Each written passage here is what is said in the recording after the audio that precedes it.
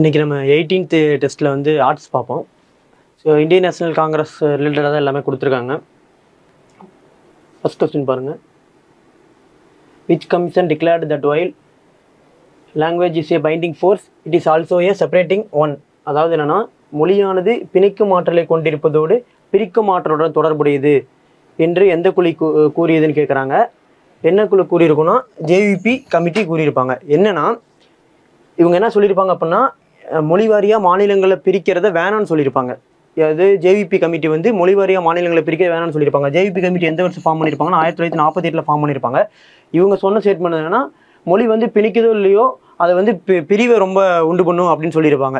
So JVP committee நிறைய facility commission சொல்லிட்டு நிறைய கமிஷன் போட்டிருப்பாங்க. கமிஷன் எந்த இயர் என்ன சொன்னாங்கிறத பார்த்துக்கோங்க. செகண்ட் பாருங்கள், மண்டல் கமிட்டின்னு இருக்குல்ல, மண்டல் கமிட்டி எந்த வருஷம் போட்டிருப்பாங்க அப்படின்னா 1979 போட்டிருப்பாங்க. எதுக்குன்னா பேக்வேர்டு கமிஷனுக்காக, பிற்படுத்தப்பட்ட ஒரு இதுக்காக போட்டிருப்பாங்க. நெக்ஸ்ட்டு சர்க்காரியா கமிட்டி, இது எந்த வருஷம் அப்படின்னா 1983 போட்டிருப்பாங்க. சென்ட்ரல் கவர்மெண்ட்னால் போடப்பட்டிருக்கும். எதுக்குன்னா சென்ட்ரல் கவர்மெண்ட் ஸ்டேட் கவர்மெண்டோட அவங்க ரிலேஷன்ஷிப் பற்றி ஆராயறதுக்காக போடப்பட்டதுன்னது சர்க்காரியா கமிட்டி.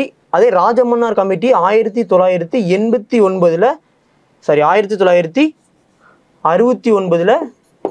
தமிழ்நாடு கவர்மெண்டால் போடப்பட்டிருக்கும். எதுக்குன்னா சென்ட்ரல் ஸ்டேட் ரிலேஷன்ஷிப் பற்றி ஆராயறதுக்கு என்ன பண்ணியிருப்பாங்க, தமிழ்நாடு கவர்மெண்டால். இது வந்து தமிழ்நாடு கவர்மெண்டால் போடப்பட்டிருக்கும். ஏன்னா அது Rajamannar committee. So first answer JVP committee. Next பாருங்கள், இந்திய who was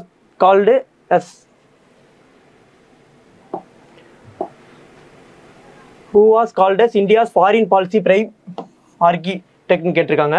இந்திய வெளியுறவு கொள்கையின் முதன்மையான சிற்பி யாருன்னு கேட்டிருக்காங்க. அது நேரு தான் வந்து இந்திய வெளியுறவு கொள்கையின் முதன்மையான சிற்பி என்று அழைக்கப்படுகிறார்.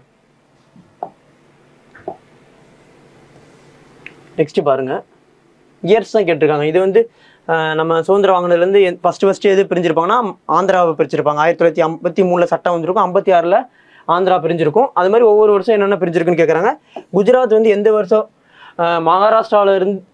மகாராஷ்டிராவிலிருந்து எந்த ஆண்டு பிரிக்கப்பட்டது அப்படின்னா 1960 தான் என்ன பண்ணியிருப்பாங்க, குஜராத்தை பிரிச்சிருப்பாங்க. ஒவ்வொரு இயர் இருக்கும், பார்த்துக்கோங்க. நெக்ஸ்ட் பாண்டுங் மாநாடு எந்த ஆண்டு நடைபெற்றதுன்னு கேட்டிருக்காங்க. பாண்டுங் மாநாடு எந்த ஆண்டு நடைபெற்றிருக்குன்னா 1955 நடைபெற்றிருக்கும். ஏப்ரல் 1955 நடைபெற்றிருக்கும். எதுக்குன்னா இந்த மாநாட்டை என்ன சொல்லுவாங்க அப்படின்னா ஏசியன் ஆப்பிரிக்கன் கான்ஃபரன்ஸ்னு கூட சொல்லுவாங்க. ஏசியன் ஆப்பிரிக்கன் கான்ஃபரன்ஸ்னு சொல்லுவாங்க. ஸோ பாண்டுங் மாநாடு எந்த நடைபெற்றதுன்னா 1955.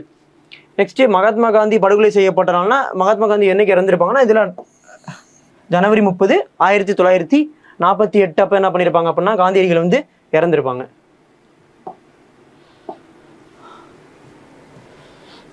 நெக்ஸ்ட் கொஸ்டின் பாருங்க, பிஆர் அம்பேத்கரை எந்த தொகுதியிலிருந்து தேர்ந்தெடுப்பதை காங்கிரஸ் உறுதி செய்து. காங்கிரஸ் வந்து இவரை வந்து இந்த தொகுதியிலிருந்து தேர்ந்தெடுக்கலாம் அப்படின்னு சொல்லி எந்த தொகுதியை டிசைட் பண்ணியிருப்பாங்கன்னா பாம்பேவை தான் என்ன பண்ணியிருப்பாங்கன்னா டிசைட் பண்ணியிருப்பாங்க, பாம்பே. நெக்ஸ்ட்டு அரசியலமைப்பு சபையின் முதல் கூட்டம் என்னைக்கு நடந்திருக்கும் அப்படின்னா டிசம்பர் 9, 1946 நடந்திருக்கும். அதாவது என்னைக்கு ஃபார்ம் பண்ணியிருப்பாங்க அப்படின்னா டிசம்பர் 6 அன்னைக்கு ஃபார்ம் பண்ணியிருப்பாங்க. டிசம்பர் 9 அன்னைக்கு என்ன ஆயிருக்கும், ஃபர்ஸ்ட் செஷன் நடந்திருக்கும். அதுலேயே வந்து டிசம்பர் 13 வந்து ஜவஹர்லால் நேரு அவங்க வந்து அப்சல்யூட் ரெசல்யூஷன் குறிக்கோள் தீர்மானத்தை என்ன பண்ணியிருப்பாங்கன்னா கொண்டு வந்திருப்பாங்க. ஸோ டிசம்பர் 13 அப்சல்யூட் ரெசல்யூஷன், அதாவது குறிக்கோள் தீர்மானத்தை கொண்டு வந்திருப்பாங்க. நெக்ஸ்ட் பாருங்க, இந்த கான்ஸ்டியூஷன் அசம்பிளியில் மொத்தம் எத்தனை பேர் இருப்பாங்க, 389 பேர் இருப்பாங்க. இதில் 296 பேர் வந்து பிரிட்டிஷ் மாகாணத்திலிருந்து தேர்ந்தெடுக்கப்படுவாங்க. 93 பேர் வந்து எந்த இதில் இருந்து பிரின்ஸ்லி ஸ்டேட்ஸ்லேருந்து தேர்ந்தெடுக்கப்படுவாங்க. அப்புறம் பாருங்க, இன்னொரு கொஸ்டின் கேட்பாங்க, கடைசியாக நம்ம கான்ஸ்டியூஷனை அக்செப்ட் பண்ணிக்கிட்டப்ப எத்தனை பேர் கையெழுத்திட்டு இருப்பாங்கன்னு கேட்டிருப்பாங்க. மொத்தமாக 284 பேர் கையெழுத்திட்டுருப்பாங்க. நம்ம கான்ஸ்டியூஷனை வந்து அக்செப்ட் பண்ணிட்டு எல்லாருமே போய் கையெழுத்திடுவாங்க. அந்த டைமில் எத்தனை பேர் கையெழுத்திட்டு இருப்பாங்கன்னா 284 பேர் தான் என்ன பண்ணியிருப்பாங்க, கையெழுத்து இட்டிருப்பாங்க. நெக்ஸ்ட் பாருங்க, மொழிவாரி அடிப்படையில் அமைக்கப்பட்ட முதல் மாநிலம் எதுனா ஆந்திரா. நான் ஃபர்ஸ்டே சொன்னேன், இது ஆந்திரா. நான் 1953 சட்டம் போட்டிருப்பாங்க, 56 வந்து பிரிஞ்சிருக்கும். நெக்ஸ்ட் பாருங்க, ஜமீன்தாரி முறை எந்த ஆண்டு நிறைவேற்றப்பட்டதுன்னு கேட்குறாங்க. ஜமீன்தாரி முறை 1956ஆம் ஆண்டு நிறைவேற்றப்பட்டிருக்கும். நெக்ஸ்ட் எம்ஜி நரேகா எந்த வருஷம்னா 2005. இதை நல்லா நோட் பண்ணிக்கோங்க, இது கேட்பாங்க. மகாத்மா காந்தி தேசிய ஊரக வேலைவாய்ப்பு உறுதி சட்டம் எந்த ஆண்டு கொண்டு வரப்பட்டதுன்னு கேட்பாங்க. 2005. நம்ம நார்மலாக இது என்ன சொல்லுவோம் அப்படின்னா 100 நாள் வேலை திட்டம் அப்படின்னு சொல்லுவோம். இதில் வந்து பெரிய லெவலில் பெர்ஃபார்ம் பண்ணிட்டு இருக்கிறதுனா நம்ம சவுத் இந்தியன் ஸ்டேட்ஸ் தான். நான் சவுத் இந்தியாவில் இருக்கிற 4 ஸ்டேட் தான் என்னன்னா இந்த 100 நாள் வேலை திட்டத்தில் வந்து நல்லா பெர்ஃபார்ம் பண்ணிருக்காங்க, நிறைய பேருக்கு வேலை வாய்ப்பை கொடுத்துருக்கு. நெக்ஸ்ட் பாருங்க, முதல் தொழிற்கொள்கை எந்த ஆண்டு அறிமுகப்படுத்தப்பட்டதுன்னு கேட்குறாங்க. 1948. First தொழிற்கொள்கை industrial policy, first industrial policy was இன்ட்ரோடியூஸ்னு கேட்டிருக்காங்க. ஃபர்ஸ்ட் தொழிற்கொள்கை வந்து 1948 தான் இன்ட்ரோடியூஸ் பண்ணியிருப்பாங்க. இதே அடுத்தது நெக்ஸ்ட் கொஸ்டின் பாருங்க, எந்த ஆண்டு நிறைவேற்றப்பட்ட தொழிற்கொள்கை தீர்மானம் மிகவும் உறுதியான கொள்கை அறிக்கையாகும்? In which year the most definite policy statement was the industrial policy resolution கேட்டிருக்காங்க. எது வந்து ரொம்ப உறுதியான கொள்கைன்னு கேட்டிருக்காங்க. அது வந்து 1956 போடப்பட்ட தொழிற்கொள்கை தான் என்னது ரொம்ப உறுதியான கொள்கை. நெக்ஸ்ட் பாருங்க, 1951 இந்தியாவில் எத்தனை பொதுத்துறை நிறுவனங்கள் இருந்ததுன்னு கேட்குறாங்க. அதாவது பப்ளிக் செக்டர் 1951 நம்ம குடியரசு நம்ம சுதந்திரம் வாங்கின அந்த டைம் பீரியட்ல வந்து நம்ம கிட்ட 5 பப்ளிக் செக்டர் யூனியன் தான் இருந்துச்சு. இப்போ கிட்டத்தட்ட 365 அது நிறைய இருக்கு. நமக்கு ஸ்டார்டிங்ல எத்தனை பப்ளிக் செக்டர் யூனியன் இருந்துச்சு அப்படின்னா 5 தான் இருந்துச்சு. நெக்ஸ்ட் பாருங்க, மகளநோபிஸ் திட்டம் என்று அழைக்கப்படும் திட்டம் எந்த திட்டம்? மகளநோபிஸ் திட்டங்கிறது 2வது ஐந்தாண்டு திட்டம். இது வந்து 1951 56. இது 56 to 61. 4வது ஐந்தாண்டு திட்டம் எந்த வருஷம்? 69 to 74. 8வது ஐந்தாண்டு திட்டம் அது 92 to 97. ஸோ அரோத் தோமர் மாதிரி அடிப்படையாக கொண்டதுன்னா இது அரோத் தோமர் மாதிரி அடிப்படையாக கொண்டது எதுனா first 5 year plan. First 5 year plan இந்த அரோத் தோமர் மாதிரி அடிப்படையாக கொண்டது. விவசாயத்துக்கு இம்பார்ட்டன்ஸ் கொடுத்ததுன்னா 1வது ஐந்தாண்டு திட்டம். ஏன்னா நமக்கு ஃபர்ஸ்ட் வந்து நம்ம சுதந்திரம் வாங்கினப்ப நம்ம குடியரசு அடைஞ்சதுக்கு அப்புறம் என்ன ஆச்சுன்னா நம்ம சாப்பாட்டுக்கே வழி இல்லாமல் இருந்தோம். ஃபர்ஸ்ட் நம்ம உணவுல சஸ்டெயின் ஆக வேண்டியதாக இருந்துச்சு. அதனால 1வது ஐந்தாண்டு திட்டம் வந்து பார்த்தீங்கன்னா வேளாண்மையை பற்றி சொல்லியிருப்பாங்க. 2வது ஐந்தாண்டு திட்டம் வந்து பார்த்தீங்கன்னா என்ன சொல்லியிருப்பாங்க? இண்டஸ்ட்ரியல் பாலிசி, இண்டஸ்ட்ரி தொழிற்கொள்கையை பற்றி சொல்லியிருப்பாங்க. பார்த்தீங்கன்னா நம்ம 1956 என்ன வந்திருக்கும், நம்ம ஒரு உறுதியான தொழிற்கொள்கை போட்டாங்கன்னு சொன்னோம்ல, அது 2வது ஐந்தாண்டு திட்டத்தில் தான் போட்டிருப்பாங்க. ஸோ அதே மாதிரி 1966 1969 வரைக்கும் என்ன சொல்லுவாங்க அப்படின்னா இதை வந்து திட்ட விடுமுறை காலம்னு சொல்லுவாங்க. திட்ட விடுமுறை காலம்னு சொல்லுவாங்க. எதை? 1966 1969 வரை. ஏன்னா இதை ஸ்டாப் பண்ணிட்டு வருஷம் ஒரு பிளானை போட்டிருப்பாங்க. நெக்ஸ்ட் 1978 80 வரை என்ன சொல்லுவாங்க அப்படின்னா திட்ட விடுமுறை காலம்னு சொல்லுவாங்க. சரி, சுழல் திட்டம் கொண்டு வந்திருப்பாங்க 1978 80 வரை. திருப்பி என்ன இருக்கும், 80 85 வரைக்கும் ஒரு இது போட்டிருப்பாங்க. 85 90 வரைக்கும் ஒரு 5 இயர் பிளான் நடந்திருக்கும். திருப்பி 1990 92 வரைக்கும் என்ன பண்ணியிருப்பாங்கன்னா இந்த விடுமுறை காலம் திருப்பி வந்திருக்கும். ஸ்டாப் பண்ணிட்டு திருப்பி வந்து ஃப்ரெஷ்ஷாக ஆரம்பிச்சிருப்பாங்க. ஸோ அதை பார்த்துக்கோங்க. 1966 69, 1978 to 80, அப்புறம் 1990 to 92. ஸோ அதெல்லாம் எந்தெந்த வருஷம் என்னென்ன நடந்துச்சு அப்படின்லாம் பார்த்துக்கோங்க. நெக்ஸ்ட் பாருங்க, தேசிய வேதியியல் ஆய்வகம் எங்க அமைந்துள்ளதுன்னு கேட்டிருக்காங்க. பூனே. எந்த வருஷம் ஆரம்பிச்சிருப்பாங்க? 1950 ஆரம்பிச்சிருப்பாங்க. தேசிய வேதியியல் ஆய்வகம் எங்க ஆரம்பிச்சிருப்பாங்க அப்படின்னா where was national chemical laboratory எங்கன்னா பூனே 1950. நெக்ஸ்ட் பாருங்க, இது வந்து ஒரு ஸ்டேட்மெண்ட் வந்து என்ன சொல்லியிருக்காங்க அப்படின்னா காலவரிசைப்பட சொல்லி கேட்டிருக்காங்க. குரோனாலஜிக்கல் ஆர்டரில் எழுத சொல்லி கேட்டிருக்காங்க. ஜமீன்தாரி ஒழிப்புச்சட்டங்கள் நம்ம பார்த்தோம் 1956. அதிக விளைச்சல் தரும் வீரிய ரக விதைகளின் பயன்பாடு adoption of high yielding variety of seeds எந்த வருஷம் அப்படின்னா 1965. தமிழ்நாட்டின் முதல் நில உச்சவரம்பு சட்டம் எந்த வருஷம் அப்படின்னா 1961. 61 சொல்லுவாங்க. 61. ஸோ அப்போ என்னது, இது ஃபர்ஸ்ட், இது செகண்ட், இது தேர்டு. அப்போ 1 3 2. அப்போ என்ன ஆன்சரு? 1 3 2 second option.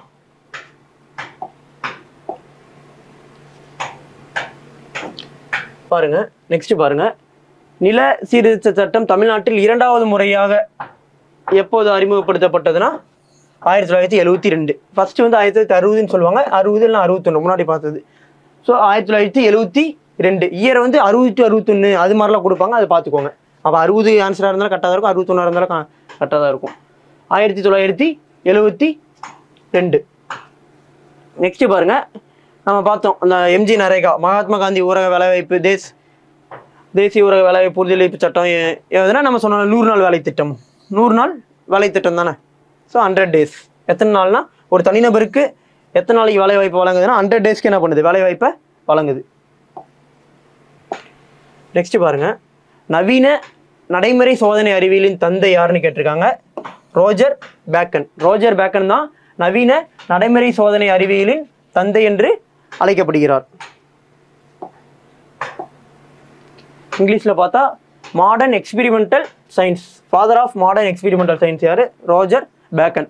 ஸோ இன்றைக்கி நமக்கு மோஸ்ட்லி வந்து புக் பேக் கொஸ்டின்ஸ் தான் நமக்கு நிறைய கேட்டிருக்காங்க.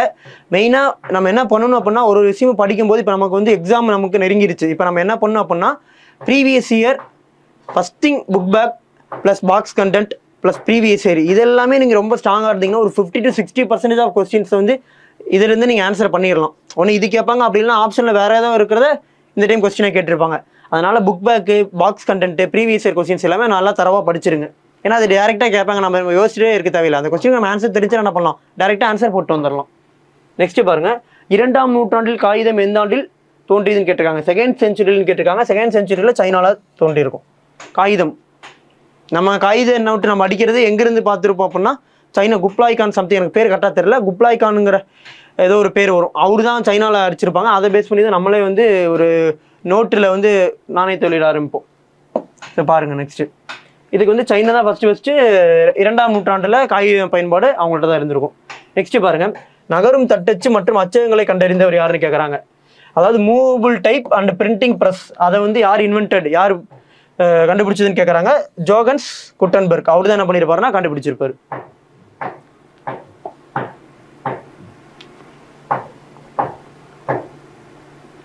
நெக்ஸ்ட் பாருங்க, இத்தாலி முழுவதும் வங்கிகளை நிறுவியவர் யாருன்னா, இத்தாலி முழுவதும் பேங்க் நிறுவனம் யாருன்னா காசிமோ டி மெடிசி. அவர் தான் நிறுவிப்பார். Who engaged in banking with many branches across Italy. Italy ஃபுல்லாக வந்து பேங்கோட பிரான்ச்சை நிறுவனது யாருன்னா காசிமோ டி மெடிசி. நெக்ஸ்ட் பாருங்க, தி பிரின்ஸ் என்ற புத்தகத்தை எழுதியவர் யார். இந்த புக்கை யார் எழுதியிருப்பார் அப்படின்னா, who wrote the book the Prince யாருன்னா நிக்கோலோ மாக்கியவல்லி. அவங்க தான் இந்த புக்கை எழுதியிருப்பாங்க. எல்லாமே புக் பேக் கொஸ்டின் தான். ஸோ புக் பேக் கொஸ்டின்லாம் வந்து டேரெக்டாக இருக்கும், நீங்கள் மக பண்ணிக்கோங்க. ஸோ தி பிரின்ஸ்ங்கிற புக்கை யார் எழுதியிருப்பாங்கன்னா நிக்கோலோ மாக்கியவல்லி. ஸோ ஒரு விஷயத்தை எப்பயுமே நம்ம வந்து ஃபஸ்ட்டு புரிஞ்சு படிச்சிடணும். புரிஞ்சு படிச்சுட்டு நமக்கு மறக்கவே கூடாது அப்படின்னா என்ன பண்ணணும்னா, அதை மக பண்ணிடணும். புரிஞ்சு படிச்சுட்டு மக பண்ணிடணும். ஸோ அப்படி பண்ணும்போது நமக்கு எந்த விஷயமும் என்ன பண்ணாது, மறக்கவே மறக்காது. நெக்ஸ்ட் பாருங்க, மறுமலர்ச்சி கால மனிதர் என்று அழைக்கப்படுபவர் யாருன்னு கேட்குறாங்க. யாரு, நிக்கோலோ மாக்கியவல்லி.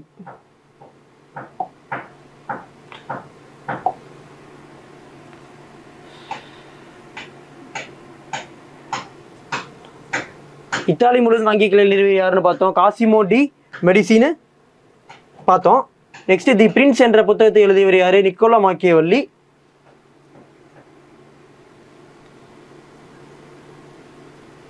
நெக்ஸ்ட் பாருங்க, மறுமலர்ச்சி கால மனிதர் என்று அழைக்கப்படுபவர் யாருன்னா லியோனார்டோ டாவின்சி. அவர் தான் இவர் ஒரு ஆர்டிஸ்ட். இவர் தான் என்ன பண்ணுவார் அப்படின்னா மறுமலர்ச்சி கால மனிதர்னு சொல்லி அழைக்கப்படுவார். ஸோ என்னன்னா எல்லாம் இப்போ இதில் வந்து நமக்கு யார் யார் என்னங்கிறத நல்லா தரவாக பார்த்துக்கோங்க. ஏன்னா குழம்பிட போகுது. இதுலேருந்து இதை ஒரு கொஸ்டின் எது வந்துருச்சுன்னா நம்ம மிஸ் பண்ணிடக்கூடாது. ஸோ என்னென்ன இது யார் யாருன்னு பார்த்துக்கோங்க, கிளியராக பார்த்துக்கோங்க. நெக்ஸ்ட்டு, தொழில் வளர்ச்சி மற்றும் ஒழுங்குமுறை சட்டம் எந்த ஆண்டு நிறைவேற்றப்பட்டது. இங்கிலீஷில் பாருங்கள், த industrial development and regulation act. Industrial development and regulation act was past in the year. எந்த வருஷம் அப்படின்னா 1951 தான் என்ன ஆகும்னா இந்த சட்டம் வந்து நிறைவேற்றப்படும். நெக்ஸ்ட் பாருங்க, who translated the Bible into German language. பைபிளை வந்து ஜெர்மன் லாங்குவேஜுக்கு டிரான்ஸ்ஃபர் பண்ணது யாருன்னா மார்ட்டின் லூதர். மார்ட்டின் லூதர் தான் என்ன பண்ணியிருப்பாரு, பைபிளை வந்து ஜெர்மன் லாங்குவேஜுக்கு டிரான்ஸ்ஃபர் பண்ணியிருப்பாரு.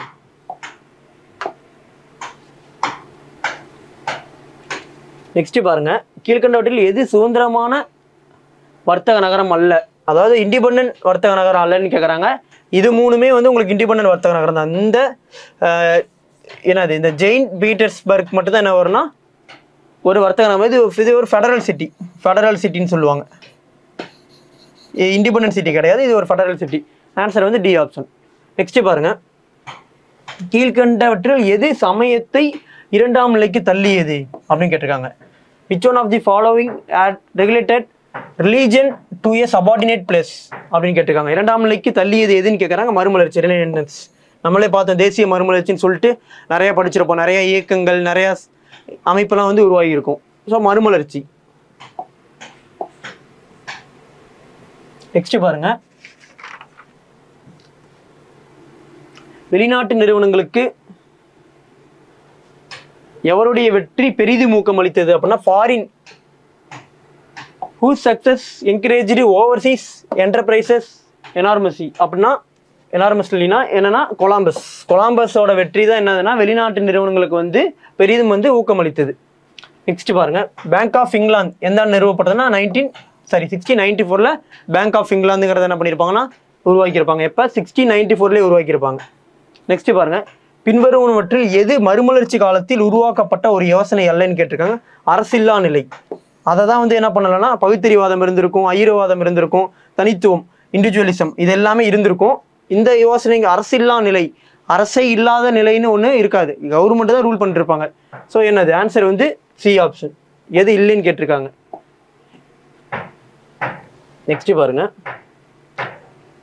துருக்கியர்களுக்கு எதிரான போரில் மேற்கத்திய நாடுகளின் உதவியை நாடி இத்தாலிக்கு சென்றவர் யாருன்னா மேனுவல் கிரைசா லொரஸ். அவரு தான் என்ன பண்ணியிருப்பாருன்னா இத்தாலிக்கு போயிருப்பாரு. துருக்கியர்களுக்கு எதிரான போரில் மேற்கத்திய நாடுகளோட உதவியை நாடி இத்தாலிக்கு சென்றவர் யாருன்னா மேனுவல் கிரைசா லொரஸ்.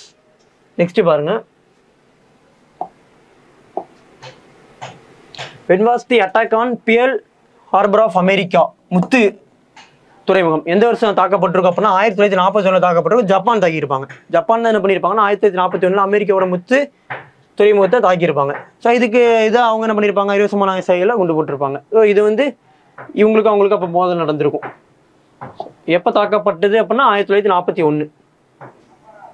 நெக்ஸ்ட் பாருங்க, who commanded the Rani of Jhansi regiment. Jhansi ரெஜிமெண்ட்டோட படைப்பிரிவுக்கு தலைமை ஏற்றது யாருன்னா லட்சுமி, கேப்டன் லட்சுமி. அவங்க தான் என்ன பண்ணியிருப்பாங்க அப்படின்னா அந்த ஜான்சி ராணிங்கிற படைப்பிரிவுக்கு தலைமையேற்றவங்க.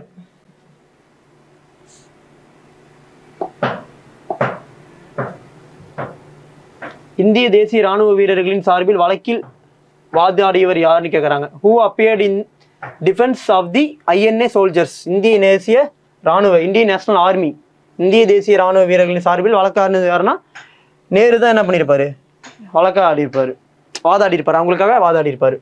நெக்ஸ்ட், சிம்லா மாநாட்டுடன் தொடர்புடையது எதுன்னு கேட்டிருக்காங்க. சிம்லா மாநாட்டோட தொடர்புடையது எதுனா வேவல் திட்டம். நான் பார்த்தேன் வேவல் பிளான் வந்து 1945 வந்திருக்கும். அதை வந்து எங்கே நடந்திருக்கும்னா இந்த வேவல் திட்ட சார்பாக எந்த மாநாடு போட்டிருப்பாங்க அப்படின்னா சிம்லாவில் வந்து மாநாடு போட்டிருப்பாங்க. நெக்ஸ்ட் பாருங்க, இதெல்லாம் எந்தெந்த வருஷம் மட்டும் நோட் பண்ணிக்கோங்க. ராஜாஜி திட்டம் வந்து எந்த வருஷம்னா 1944. நம்ம முன்னாடியே பார்த்துருக்கோம். இதெல்லாம் வந்து என்ன பண்ணுவாங்க அப்படின்னா அவங்க மேட்ச் த ஃபாலோவிங்கில் இயர்ஸ் கேட்பாங்க, அப்படி இல்லை கால வரிசைப்படுத்த சொல்லி கேட்பாங்க. ராஜாஜி திட்டம் 1944, மவுண்ட் பேட்டன் திட்டம் 1947, லாகூர் தீர்மானம் இந்த வருஷம் 1940. ஸோ இயர்லாம் ஞாபகம் வச்சுக்கோங்க. இந்த மவுண்ட் பேட்டன் திட்டத்துக்கு அப்புறம் தான் நமக்கு என்ன பண்ணியிருப்பாங்க அப்படின்னா சுதந்திரம் கொடுத்துருப்பாங்க.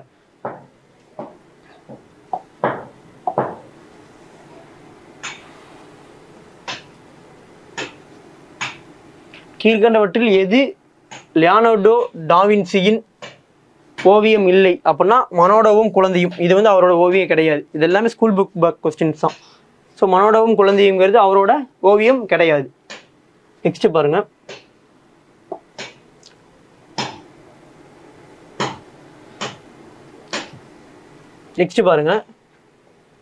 போப்பாண்டவரால் கட்டப்பட்ட ரோமில் உள்ள செயின்ட் பீட்டர்ஸ் தேவாலயத்தை நவீனமயமாக்கியவர் யாருன்னு கேட்டிருக்காங்க. மைக்கேல் ஆஞ்சிலோ. ஆஞ்சிலோ தான் என்ன பண்ணியிருப்பாருன்னா த Saint Peter's in Rome built by the Pope's fascinated by யாருன்னு கேட்டிருக்காங்க. ஃபேசினேட்டட் பை யாருன்னு கேட்டிருக்காங்க. மைக்கேல் ஆஞ்சிலோ. அவங்க தான் என்ன பண்ணியிருப்பாங்க அப்படின்னா அதை நவீனமயமாக்கியிருப்பாங்க.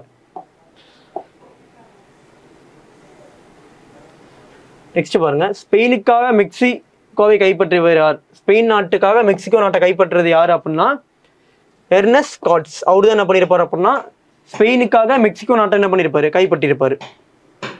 இங்கிலாந்தில் 8ஆம் ஹென்ரியால் மேலாதிக்க சட்டம் நிறைவேற்றப்பட்ட ஆண்டு எந்த வருஷம் அப்படின்னா 1534.